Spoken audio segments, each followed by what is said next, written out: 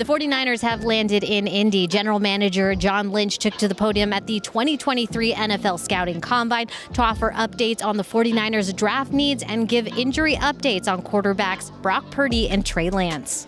I get reports, obviously, but my eyes tell me a lot. And I'm watching Trey out there taking drops each day. I don't see a limp. It's not to say he's 100%, but he's really recovering well. Purdy's surgery was delayed, but he is meeting with a surgeon this week to see if he's cleared to undergo the necessary repair on his arm.